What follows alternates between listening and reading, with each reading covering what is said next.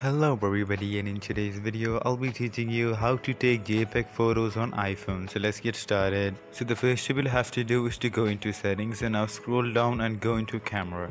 Now in here click on formats. Now under the first section click on most compatible, and now any photos you take further on all will be taken on in the JPEG format. And there you go. If you guys found this video helpful, make sure to leave a like and subscribe to our channel. I'll see you all in the next one. Goodbye.